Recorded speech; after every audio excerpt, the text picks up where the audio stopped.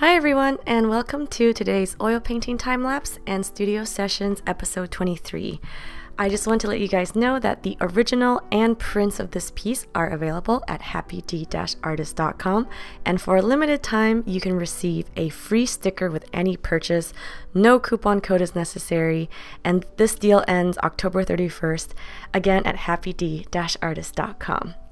Okay, let us begin chatting about today's topic of discussion. This is a list that I have been compiling for a while. I know I've made several videos on tips to launch an art career, but today I really wanted to dive into the non-art related skills that you need for an art career.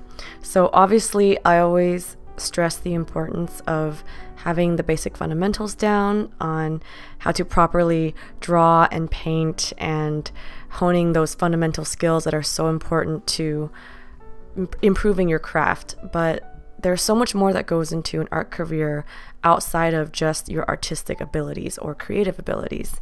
And today I'm going to be talking about 5 of these skills that personally have really benefited my career and I have found especially helpful. And these are skills that I didn't expect to have to be proficient in when I first began my career, but they're definitely things that you should keep an eye out for and things that should be on your radar if you decide to pursue art full time. And again, I know everyone's life is different, everyone's career path is different, so this might not be applicable to every single person, but for the type of career that I have, if you'd like to know a little bit more about it, these are the skills. The first skill on my list is technology, and this is probably the most extensive one that contains probably the most diverse sub-skills that you'll need. I'm just going to run through them real quick. Out of all the technology related skills that I've had to pick up over the years as a self-employed artist, here it comes. Photoshop. So basically learning how to properly take photos of your pieces and also use Photoshop to edit them to make them look like the originals, tweaking the brightness, saturation, the contrast, the curves, the levels. Social media is a huge skill, and it may sound easy, like all you have to do is post something on Instagram or post something on YouTube, but it actually requires a lot more granularity than that. With social media, you have to learn about different algorithms, how to play them in your favor, and most postings on social media require you to generate content that also require the knowledge of certain software such as Photoshop or video editing software.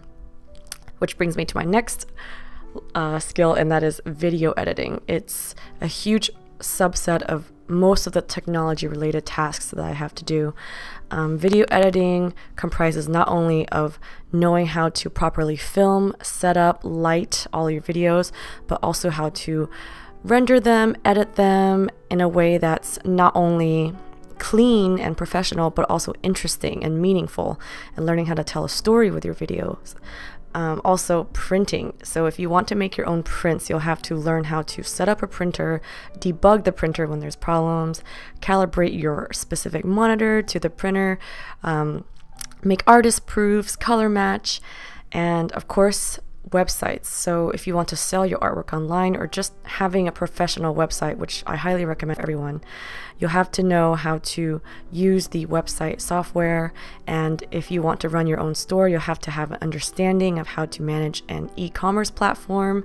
And that is just a whole can of worms that I could probably devote many videos to talking about. But yeah, just kind of to give you a rough idea, a huge chunk of any artist's career has to revolve around the many different facets of technology. The second major skill that you have to have is sales / marketing / advertising, so some sort of business skills.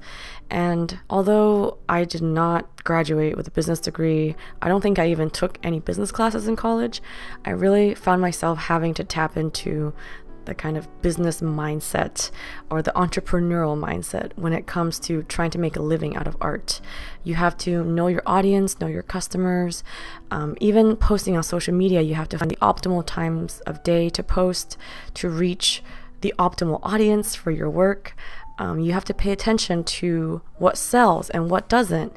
And oftentimes you'll have to make spreadsheets or, documents to kind of track your sales patterns and performance. So all this stuff might sound kind of tedious and boring, but trust me, if you pay attention to the business side, it will definitely help you improve and grow your business faster.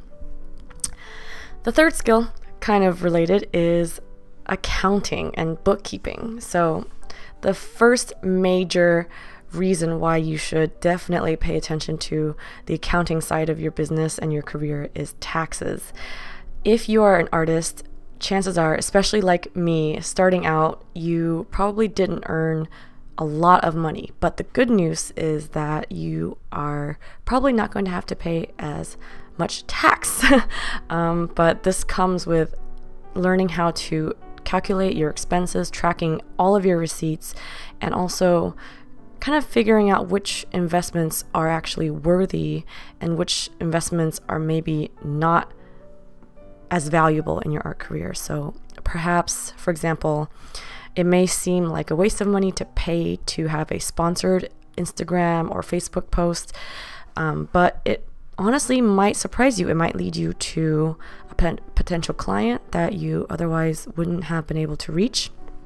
And, on the flip side, perhaps spending lots of money on the most expensive and the most extensive art supply collection might seem like a good idea, a worthy investment, but maybe it doesn't actually yield a noticeable impact in your painting's quality. Or maybe there were many ways for you to save money, like instead of buying multiple tubes of many different shades of colors, you could have saved money by learning to mix colors and work with fewer tubes. And so you never know what could be a great investment for your business, and oftentimes there's no way to tell other than to try it out and see for yourself. And again, you will have to use some sort of spreadsheet or boring type of documentation system to track all these things.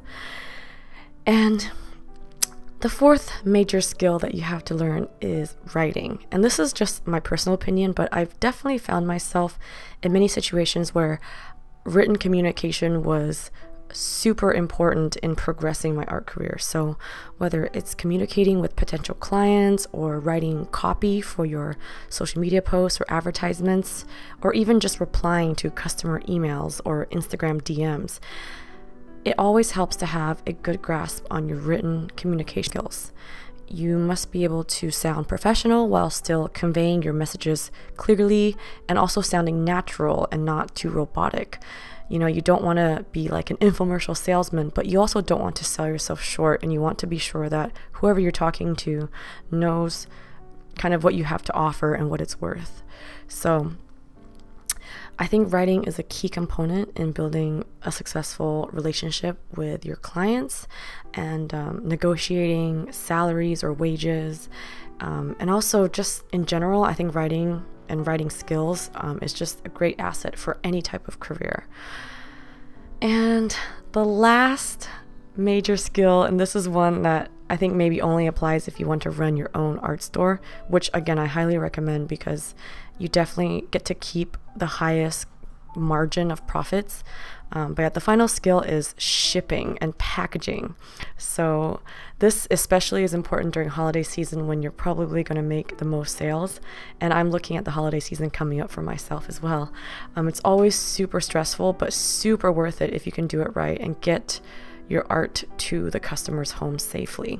So you have to know how to not only properly package your artwork, what packing materials to buy, but also how to ship your merchandise. So that includes learning about the various shipping couriers available to you.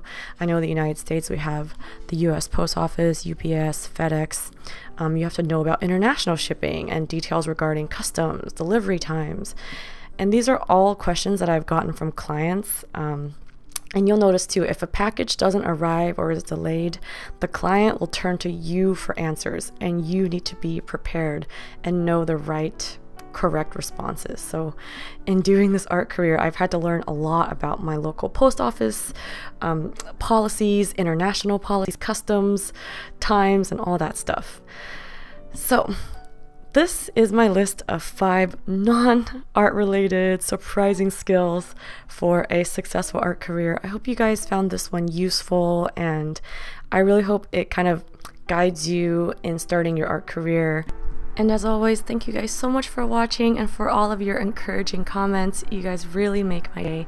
Real quick before I end this video, I wanted to proudly show off these beautiful coloring entries from my monthly $1 coloring challenge. If you'd like to participate in this month's challenge, all you have to do is go to patreon.com/happydartist and pledge at least $1.